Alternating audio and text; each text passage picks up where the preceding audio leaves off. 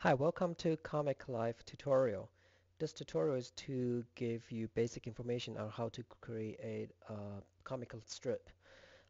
Here's a main interface in Comic Life. On the top, there's a toolbar, and you can go to View, Customize Toolbar to add any other features if you like. Colors and fonts are two most important features that we will use a lot. Now let's take a look at three important sections to make a simple comic strip. First of all, let's go to see this panel section. In this panel section, you can create your own panel by drag a panel here, or you can choose from different templates right here in this window. What you need to do is just to drag one panel over here, release it. When you want to do more advanced editing, you can go to details. So here we have several styles to choose. Let's choose this one. There you can fill different colors, or if you want to edit gradient color,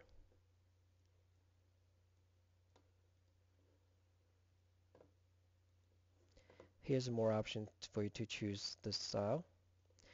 In this tutorial, we are not going to cover page number or other options here. So let's go back. So we have the panel. Then let's go to the second section, which is a photo.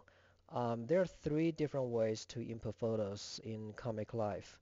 One of them is iPhoto. If you have lots of photos in your iPhoto, this is where you can get your pictures from. Or you can go to Finder if you install your pictures in some photos, you can get your picture here as well. The third way is to capture your own image. If you have a web camera with your computer, so all you need to do is just freeze your image and drag it over there. Let's go to iPhoto and drag one picture here. In other tutorials, we'll cover how to edit the pictures, but let's move to the third important section here. This is where balloons are. So all you need to do is just to drag one balloon over here and you type your text.